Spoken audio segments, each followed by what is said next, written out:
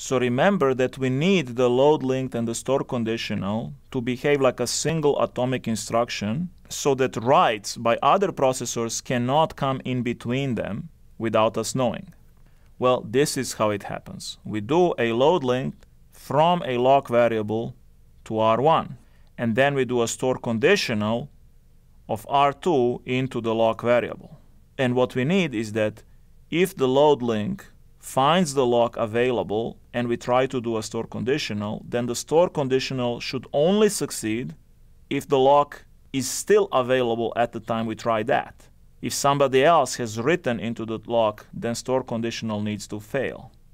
And the key for that is that if we snoop a write to lock var at any time, we put a 0 in the link register.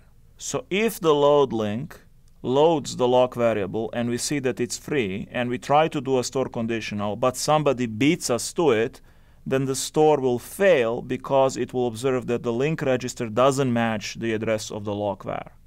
So the load link store conditional really are relying on the coherence where we observe write by others to make sure that if the store conditional succeeds, it can guarantee that nobody else grabbed the lock between when we check the lock and when we think we grabbed it, really by writing a busy value into it. Now note that the load link store conditional are atomic by themselves. We don't need actually to use a lock to make this atomic.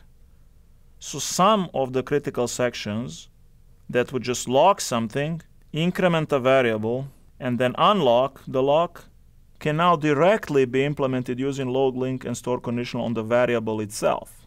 By load linking the variable itself into R1, incrementing R1, store conditional of R1 back into the variable, and now we need to check if the R1 as a result of the store conditional became a 0, in which case somebody else was trying to do the same thing and we didn't succeed in doing this atomically, in which case we just try again. So eventually we will succeed in this. We will load and we will manage to store before somebody else beats us to it. So if another thread is doing the exact same thing here, let's say we both load. Now both of us link to the variable. We both increment. We both stores. Whoever does the first store will succeed. Whoever does the second store is going to fail because by that time their link is broken by the first store. So that's how, for example, we can do atomic increments and all sorts of other things that involve only one memory location.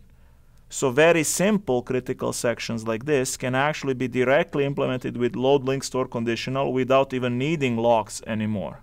We can use load link and store conditional directly on the variable itself, and we no longer need an actual lock around it. For more complicated critical sections, such as those that access multiple variables, however, load link store conditional doesn't work well. But we can still use load link store conditional to actually implement the lock variable here without needing complicated algorithms.